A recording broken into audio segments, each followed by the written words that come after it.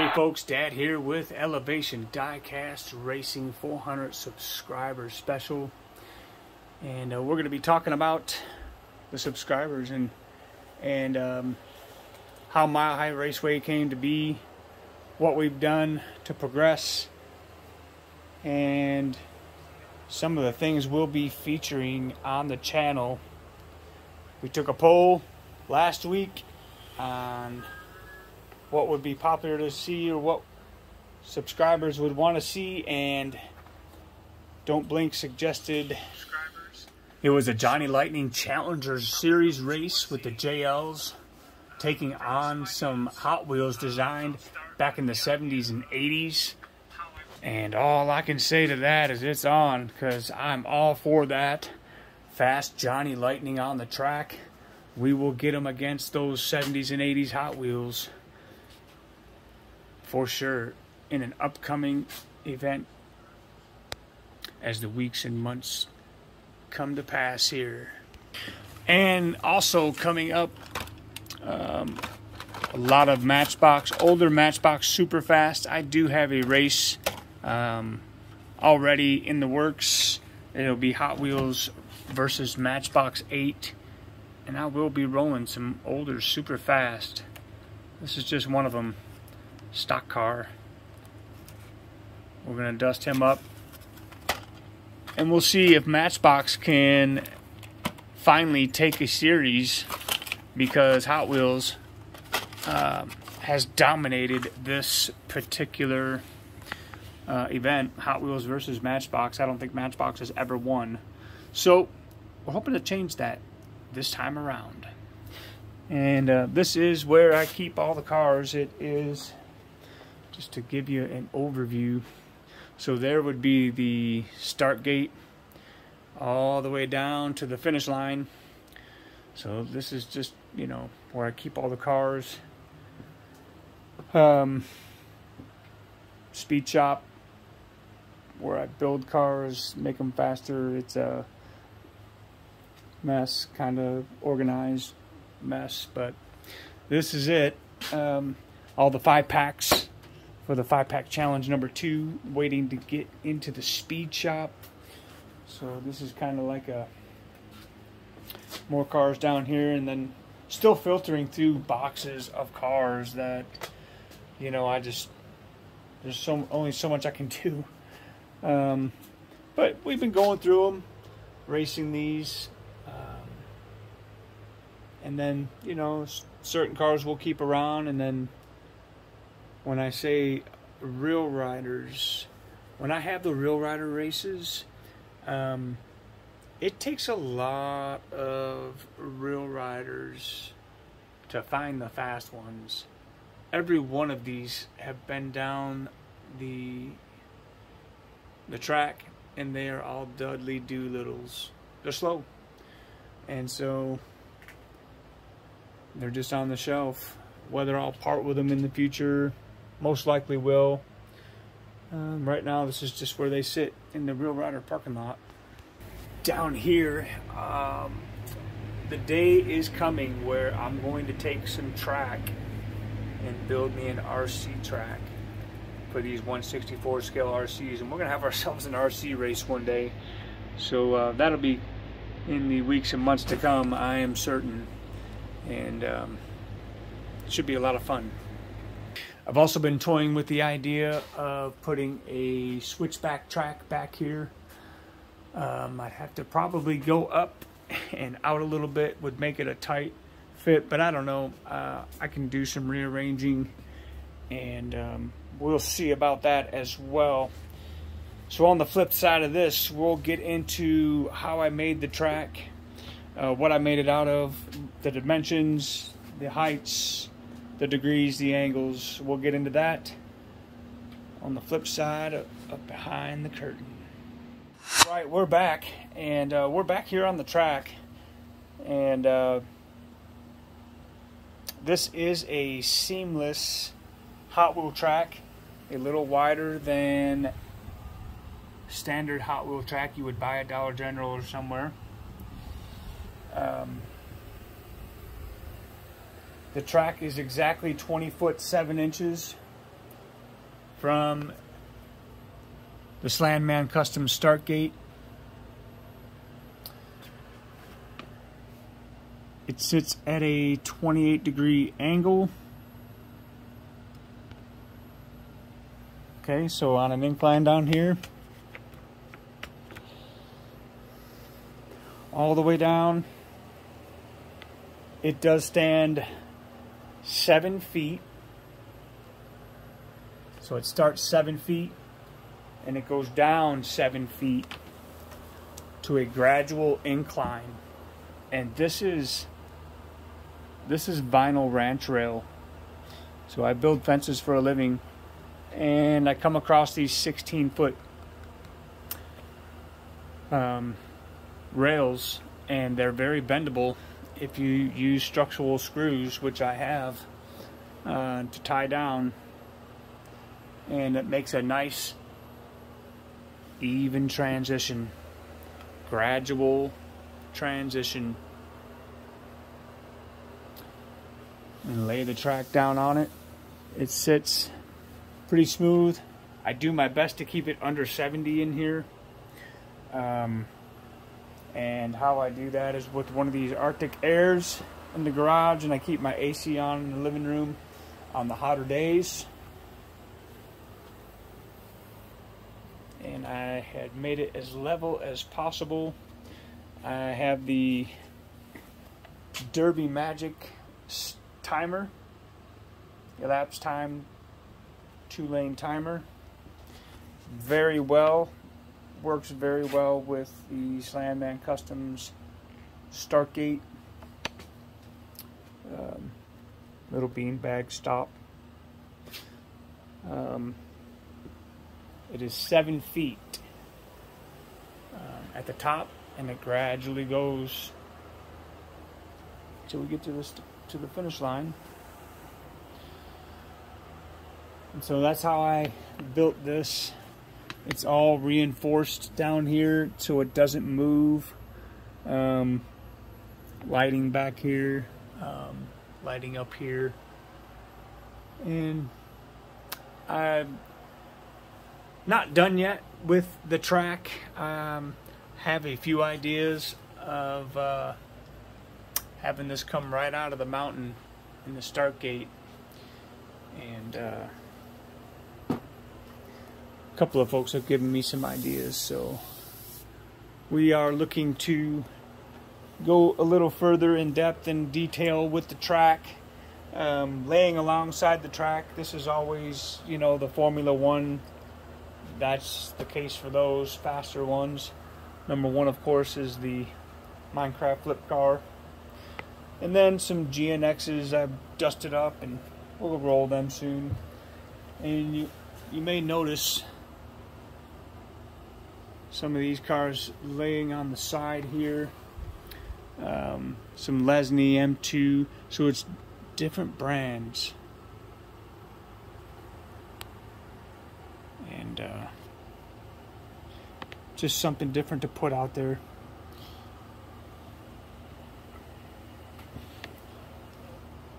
This particular van was one of Isaiah's first negotiations.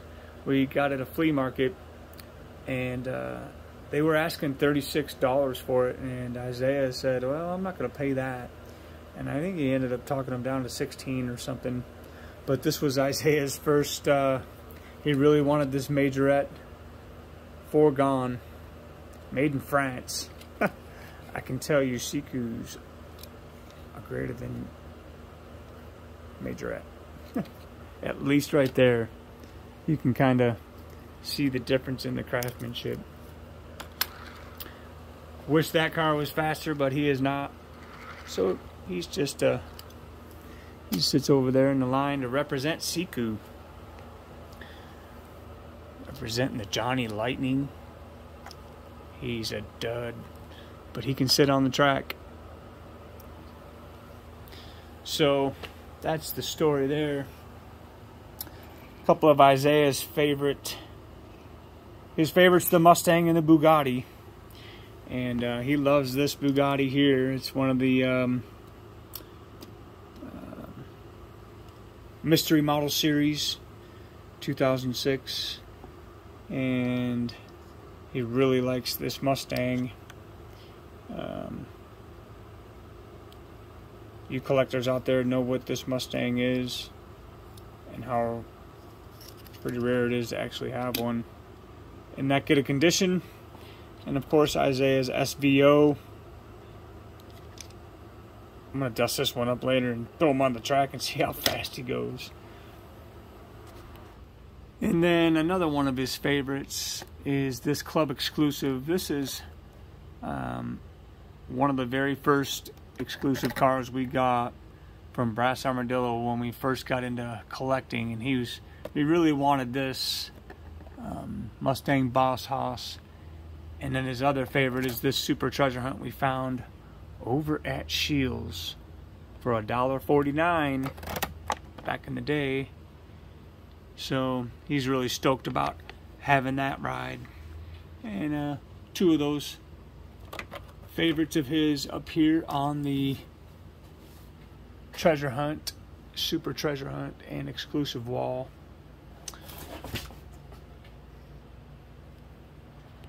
And so my favorites on this wall is the first treasure hunt, Super Treasure Hunt me and Isaiah ever got was from the Brass Armadillo the same day we got that Mustang.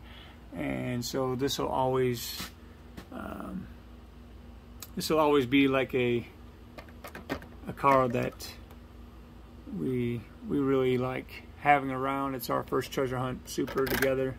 We had to buy it and not found in a while. And this one Isaiah got at Timber Dan. I kind of turned him loose with some of the money he earned, and he got me the 68 Cougar Eliminator. So that's one of my favorites out of this bunch here of the many treasure hunts and chase cars that we do have. Another favorite of mine is a Mr. Bean. I need to find the one with the chair on the top of the roof. That's ever a classic. One more interesting thing that I've come across in collecting is the Indonesia variant of this Power Pistons treasure hunt. I got it back in Christmas of 2021, I think. And Malaysia based is your single, basic line, and Indonesia is supposed to be for your 5-packs and 20-packs. You don't get an Indonesia base on a single card. It's definitely an error, a variation. So it was neat to come across that. I actually found that out from Mike Zarnick, the Hot Wheels historian up in New York. So I thought that was pretty interesting. So for the subscribers, I really appreciate anybody who will send in cars and race just out of the blue, and we get cars as gifts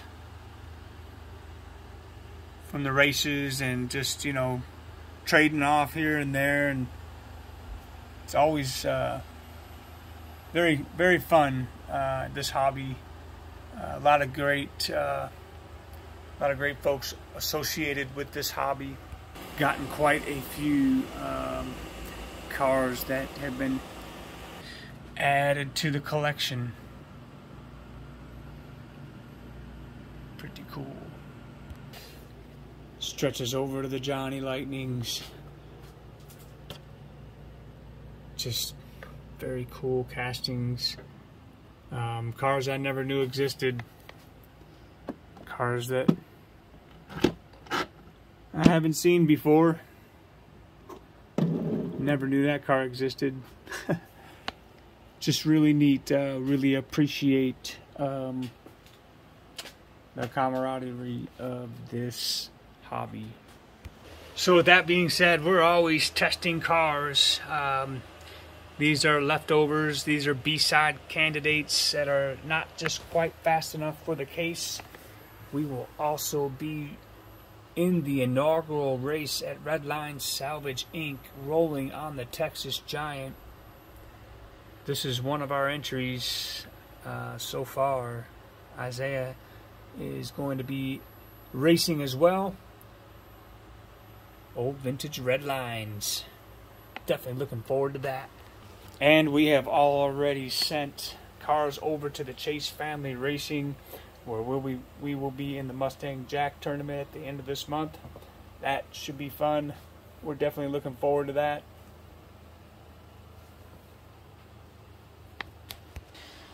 And what do you guys think of these two? Should I keep them or race them? I don't know that they would do too well on the track because of the exhaust. Pretty neat set though. So we'll take a little look at some of the collection that we've put up since the last time we did this, and some of Isaiah's artwork here from years gone by. We are certainly excited to have cars in the race over at 3D Bottmaker as well. My GNX kind of got the shaft on that first race, but we have Isaiah's Mustang hopefully coming up before next season. So we'll go check out the other part of the collection on the flip side of this. Faster Than Ever Corvette and FTE Kenner Fast Ones Corvette. Pretty even. Pretty even. Alright, so just real quick, the Fast and Furious.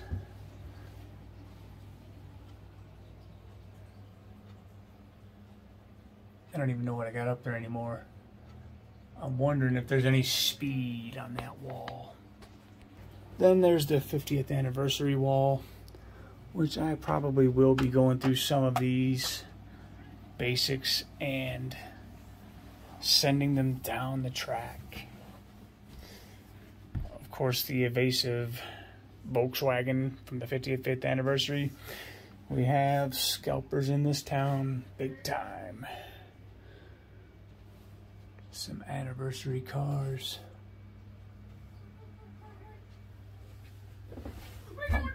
Probably one of my favorites here, the Forza collection.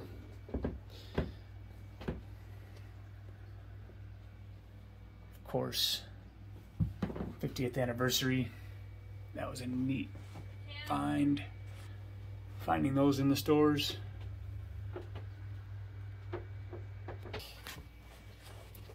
And some of the 2-packs. Pretty neat piece here. I like to just hang around for the collection.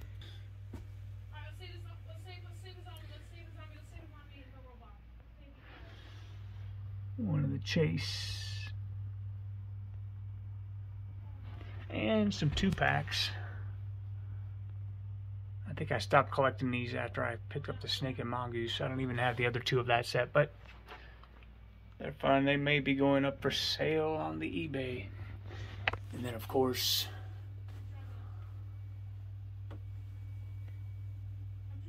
some of the premiums that we have. And the only collection that I'm really wanting to complete is the Boulevard series. We have almost every one of these. And it's taken a while to get them. And some of them were very hard to get.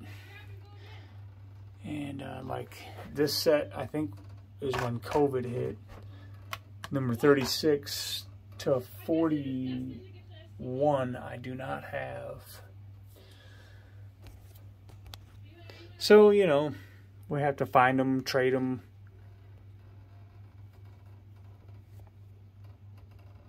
But we got most of them.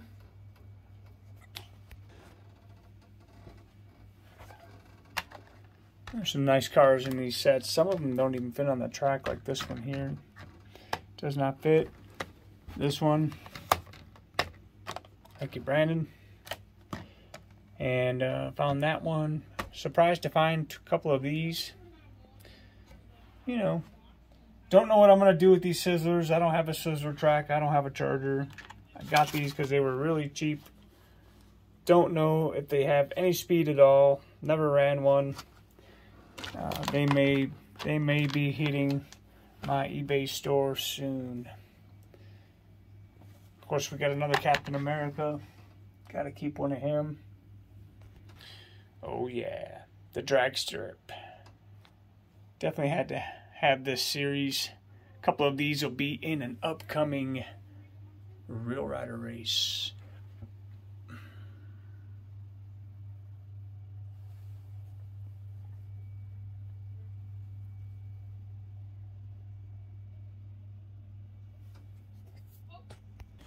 And the Japanese Historics 3. I don't have the first two sets, but this one may be,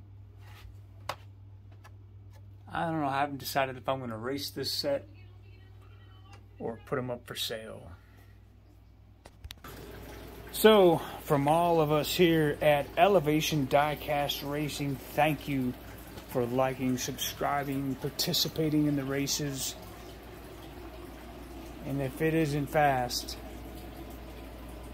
at least it'll look good on the shelf. See ya.